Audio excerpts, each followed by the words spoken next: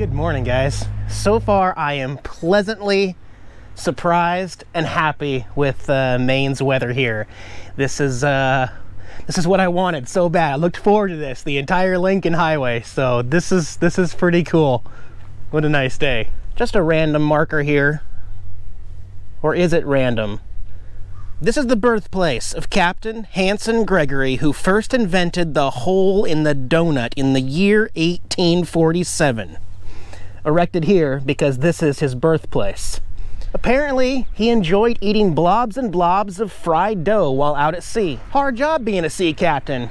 So what he decided to do was, for easy access to those doughy treats, was he impaled those blobs of dough on the handles, the spikes of the steering wheel of the ship, and thus it was, you know, you could just pull it out and it had a hole in the middle. That's how the actual donut came to be what it is today, with that hole. That's why that hole exists, was because of Captain Hanson Gregory, which is pretty good. That's how the standard donut as we know it today came to be, because of that captain's novel idea.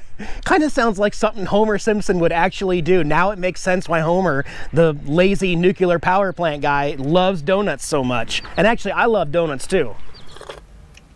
Will you want some coffee? Later? Okay. I'm not a Krispy Kremes fan, guys. Actually, my donut place has always been Dunkin' Donuts, and they're all over the country. A lot more of these than there are Krispy Kremes right now. And my favorite donut of choice, does anybody know what my favorite donut is? Thank Homer. Pink colored strawberry frosted sprinkled donuts. That's my go-to. You wouldn't like it. It's delicious. Okay, you want to smell? You can smell. No, don't lick it. Oh, cat lick. What did you find this time, Jax? Oh, you found the ocean. Yeah, here in, I think I'm in the city of Rockport, Maine now, I believe. And we have some oceanfront property here. Hey, you be careful. There's no edge there, Jax. He's like, oh, you're right, Dad. You don't see this too often. There's about a 20-foot drop with, well, no fence. So don't do it, Jax. It's not worth it. You want to go for a boat ride, Jax? Maybe we should trade the RV in for a boat. Well, I don't know. I'm just thinking out loud, man. If I were to blow the train horn right now, would that make you mad? Poor guy. So yeah, what a neat little coastal community town. I want to look around a little bit. You and your picnic tables, man. You ain't right. You ain't wrong, but you know. What do you smell? Did a dirty dog pee right there? This is the Rockport Lime Kilns. This structure that they have fenced off and preserved. It's pretty cool. Little diagram here talking about the railroad brought limestone, calcium carbonate from local quarries, which was dumped into the top of the kilns to form a charge.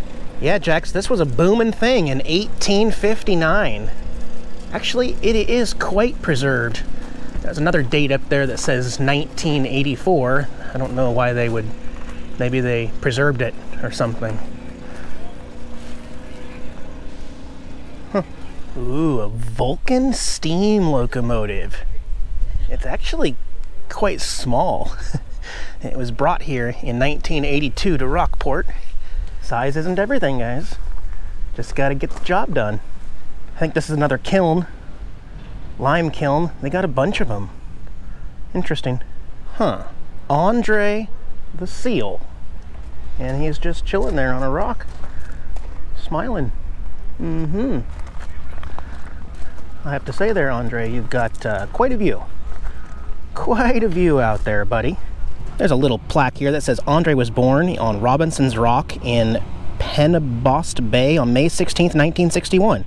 Abandoned at birth, he was found, befriended, raised, and trained by Harry Coolidge of Rockport, Maine.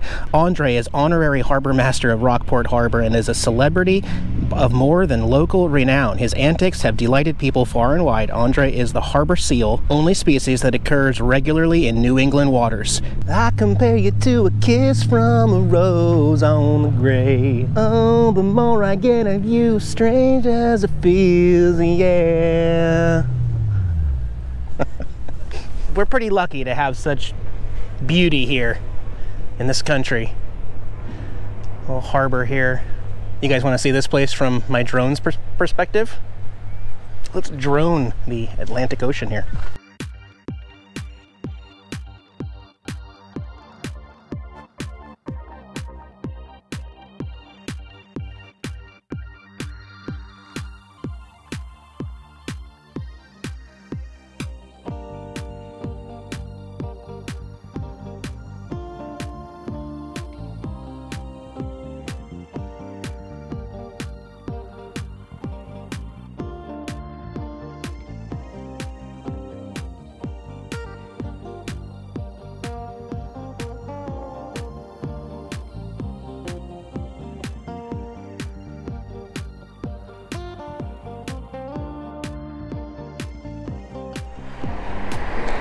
Official, guys. I have come to the nut house. This is Floyd, the pink dinosaur, or as I'm gonna call Pink Floyd. And I think he's a Triceratops. Yeah, I think that's what he is. Okay, cool. Okay, and this is Nutsy the squirrel, who has missing a nose. Poor guy. It must have been a really bad winter. They need to repair old Nutsy there. All right, guys, I'm gonna check into the nut house now. You knew it was coming. Oh, more magnets, of course. You're killing me, Smalls. At least they have their own magnet. Perry's Nut House, Belfast, Maine. That's cool. And here's an albatross. The largest wingspan of the entire bird kingdom, though only 9 inches wide, its wings measure more than 11 feet from tip to tip.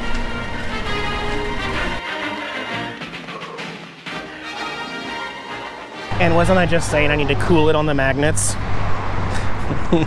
No, I'll remember this magnet as having to do with Pink Floyd. How about this work of art over here? That's the Penobscot Narrows Bridge with what appears to be an observatory up top. Might be a way up there. I'm actually gonna go find that out, but such a great day with no wind. Let's get some aerial drone shots of this, see what we can come up with.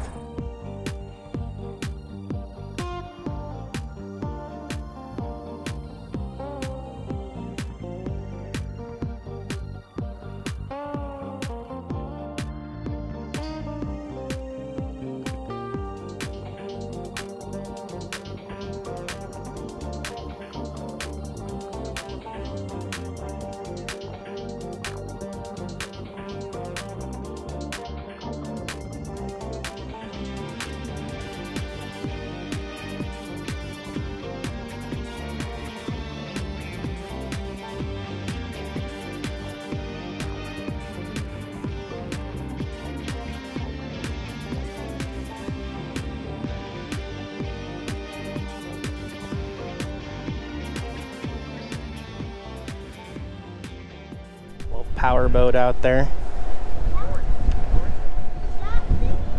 We're standing underneath the Narrows Bridge now, and they don't accommodate to RVs very well. Kind of tough to maneuver. They don't provide any parking. I had to take up 4 spots, but she said it was okay. But yeah, this is the one that we can go up into. I guess there's the elevator, so we're going all the way up to the top. Right, and there's the sun. Hi. 50 seconds later, you'll see that awesome view. All right, see you on the way back down. Got an elevator all to myself. We are going up, like I said, 42 stories or 420 feet to the first deck, and there are, I guess, 3 decks of the observatory up there. And she said it takes 50 seconds to get from the bottom all the way to the top of the observatory. Also, this is the only bridge observatory in this country. There are 3 others in Thailand, Japan, and Singapore, but no other observatory bridge lookouts. This will be fun. This is worth it now. Oh, ears are popping. And there we go. Hey there. Holy cow, so we've got to climb a few more stairs. Look at that. Holy cow. Whoa. You can see my RV down there taking up 3 or 4 spots. Yep. Look at these views. It's amazing. I'll walk you guys around. Should we look down? Yeah, we should look down. Get that water out there. Penobscot River.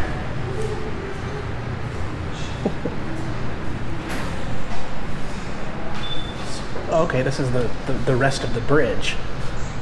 The other tower on the other side over there, and the cars driving. Wonder if they can see us up here.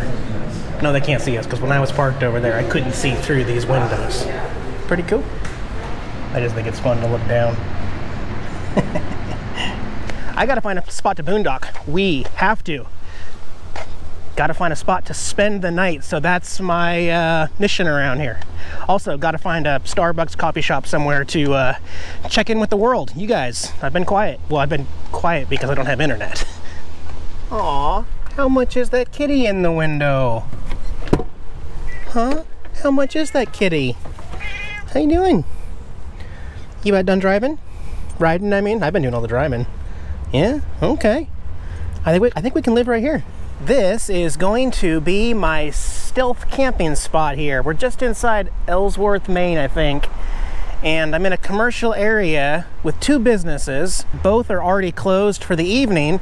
And so I don't know who owns, maybe they share the lot or something, but I do think it's gonna work for one night of just parking. You know, parking can be tricky. And the cool part is I have a view of the river. Isn't that pretty?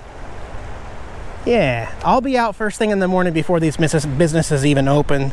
You know, you got to improvise when parking's tough.